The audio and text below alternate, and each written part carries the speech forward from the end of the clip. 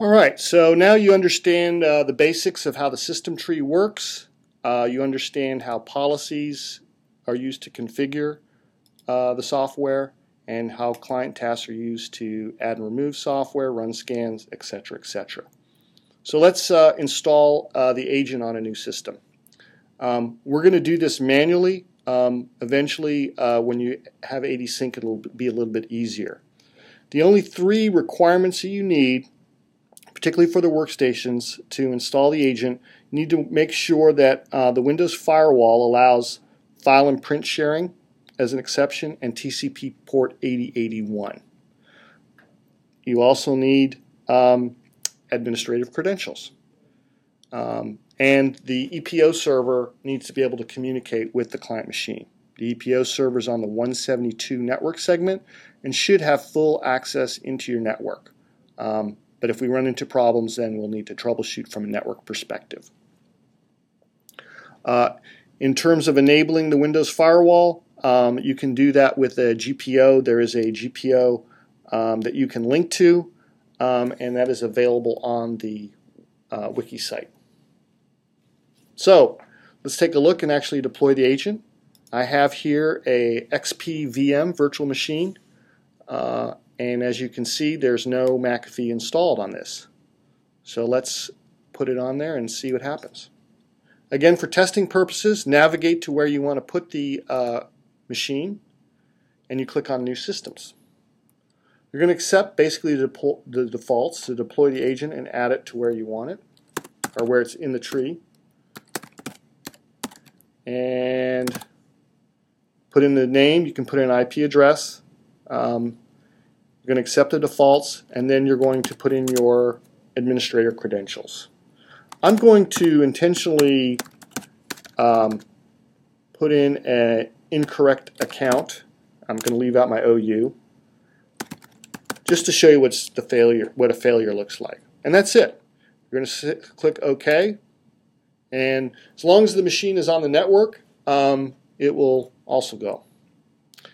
Now, it should automatically go over to the server task log.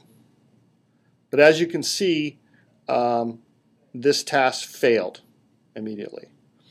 We'll get into more on the server task log at the end of it. But as you can see, you can click into the event. You click down here, and you'll see that it said, failed to authenticate, tells you unknown username or password. It will give you various other error messages. For example, if the machine is not on the network, it would say it could not find the network path. So let's go back over. We'll go over here to Systems. We're back to our system tree. We're going to click New Systems, and we'll do it correctly this time. This goes fairly quickly, and we should see this agent install very quickly.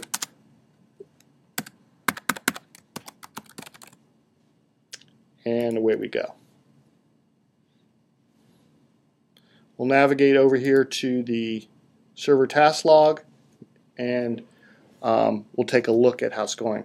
Now remember, once the agent is installed, the agent will then communicate back to the EPO server and gather all the policies and tasks. We've set up our group to immediately start installing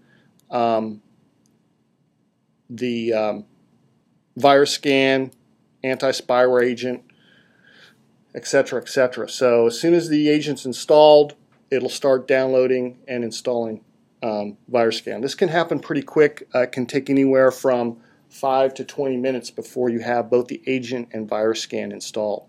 In the case, if you already have virus scan 8.7, then it will simply note that it's when the agent will do an inventory, see that you have 8.7 and not install 8.7 on top of it. If you have an older version, 8.0i or 8.5, it will upgrade that to 8.7. If you have a version earlier than 8.0i, you'll need to manually remove that before pushing out the agent. So there we have that all doing. Let's go back and we'll take a look. You're going to look in Reporting, Server Task Log, and you'll notice it's been completed. So that's a success. We'll give it a few minutes, and if you're physically at the machine, The agent is a very light install. No reboot is required, and your users will not notice that. When Virus Scan is installed, a reboot is not required. The users may notice a little bit of a lag time, and you will definitely notice some hard drive activity once it's installed.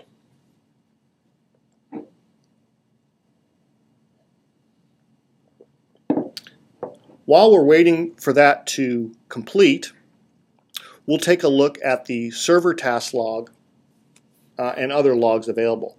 As you can see, you will be able to see all the server tasks running across Gannett. So you will not only see your tasks, but also tasks from other folks and the tasks done by the global admins here at Gannett IT. So you can scroll through that and take a look.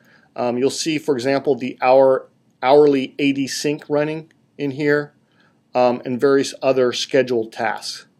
You'll also be able to see other tasks that perhaps other admins are taking into account.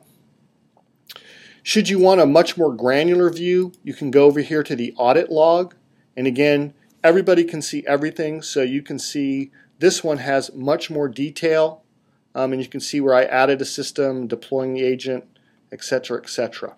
So you can go in here and take a look.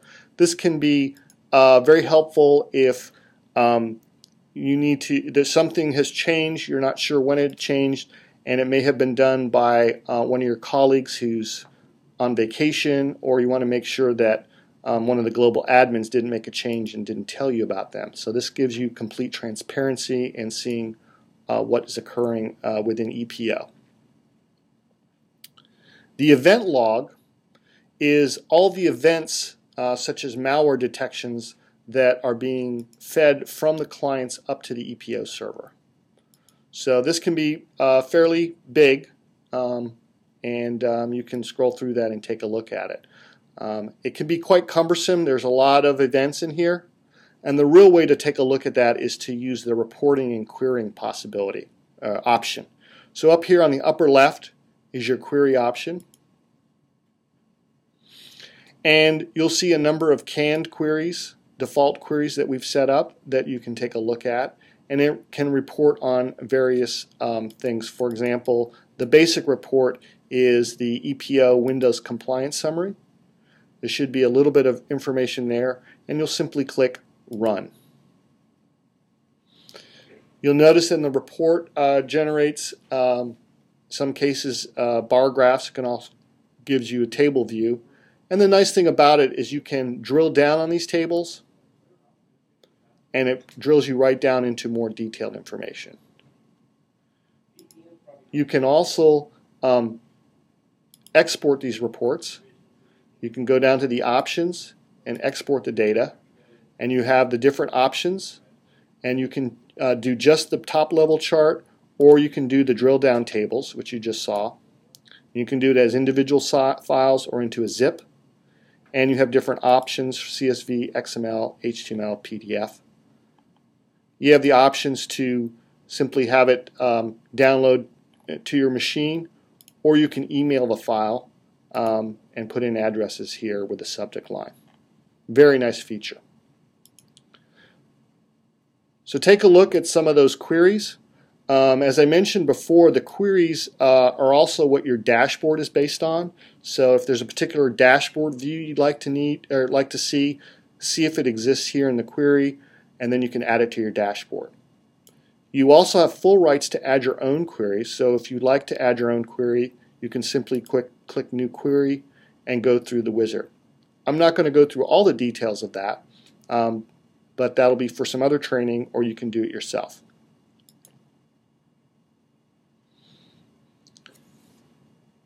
So those are the basic areas within the reporting portion of the EPO console.